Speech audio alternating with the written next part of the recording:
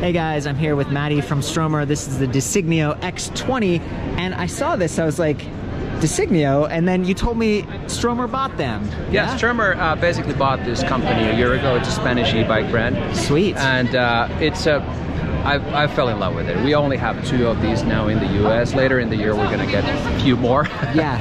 And there's also a gravel version of this as well. Oh, so, wow. but this is the one that we have here showcasing, getting a little bit more feedback and how people are feeling it. But as I said, it's a really sleek looking bike, class 1, 20 miles an hour with the Pinion gearbox and the Mahle X20 system.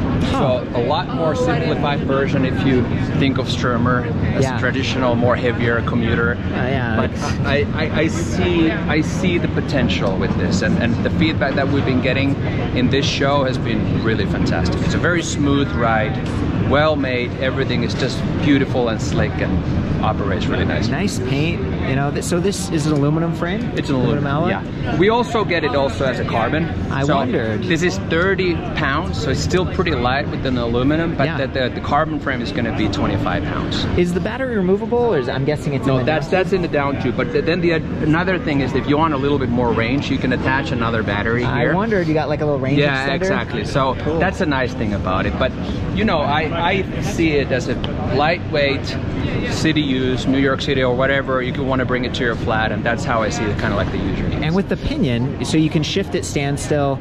Looks like this has nine gears. Nine gears, yeah. So this is 9-speed. Look at that, and it's all right The beauty of the Pinion, you probably covered a little bit. No, go for it, man.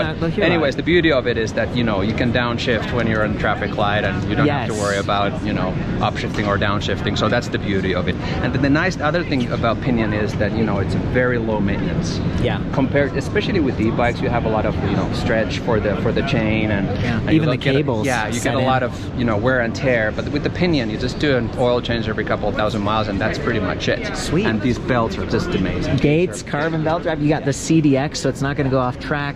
Exactly. Really clean, quiet. I mean, it is a beautiful bike. I want to hear a little bit more about the motor. Can you share like the power rating on that and the brand and stuff? Yeah, it's a Mahle 250 watt motor. Yeah. And X20 is the motor, and then we're also going to have, with the gravel bike, we have I have to remember, X30 or X35. Does the gravel bike have like some drop bars, flared drops or something? Yeah, it will have the drop bars. It's a green in color. Check out the Desiknio Instagram or website. You can see a little bit more what's going on there.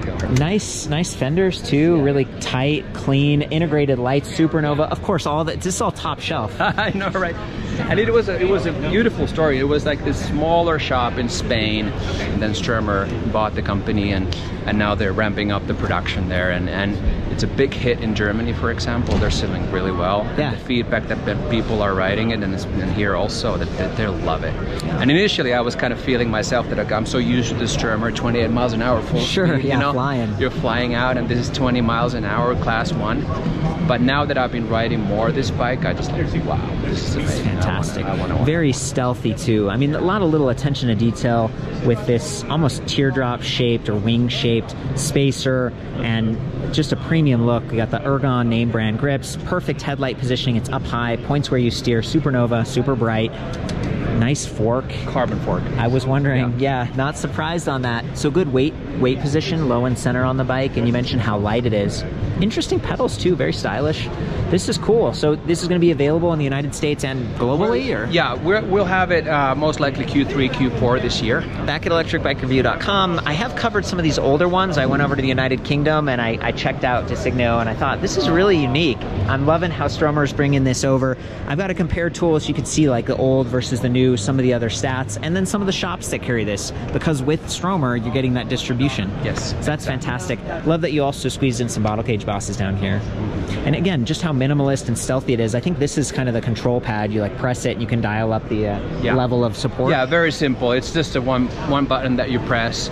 Like in Stromer, you have the Omni there, and then you just, you know, you can adjust the level of assistance that you get, and then all that. There's a lot to this bike. I wanted to show some of the specs here and call out the 180 millimeter hydraulic disc brakes that it comes with. I'm very impressed with how light these are. They feel and they look like a traditional, like non-electric bike, and it appears that it comes in a couple different sizes. We got large, medium, And then they also have this comfort size, which is kind of a mid-step, so a little bit more approachable, and they've got a profile, a silhouette of a woman there. Wow, okay, well, thanks again. Can't wait to try it.